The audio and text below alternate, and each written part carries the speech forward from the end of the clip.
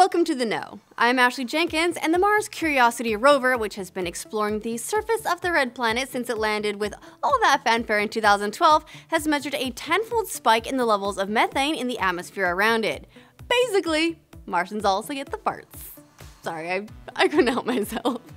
Out of the dozen methane samples the rover has taken during its 20 months, 2 of the months the samples measured 7 parts per billion, which is about 10 times higher than readings before and after that time period.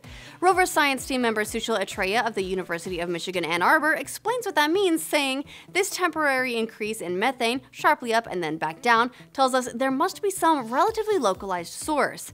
And the other signs are getting stronger that if there's not organic life on the planet now, there may have been at some point, or at least the planet was capable of supporting some form of life. Organic molecules containing carbon and hydrogen have been found in the rocks in an area that's been dubbed Cumberland and indicate favorable conditions for life on Mars in the past.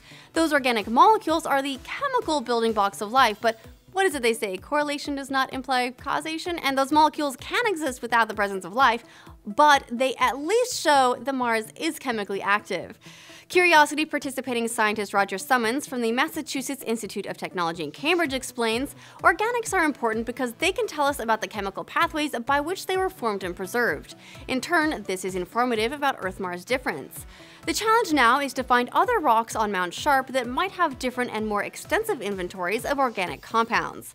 Curiosity has also learned more about the water that used to be on Mars after analyzing hydrogen isotopes from water molecules freed from a rock during a heating process.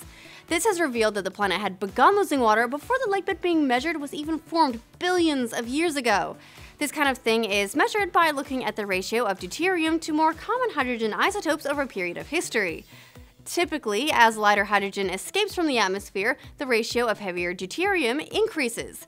The big learning is that we now believe water existed on the planet for millions of years, which is a significant boost over previous estimates, and which also increases the chances that life had the opportunity to form.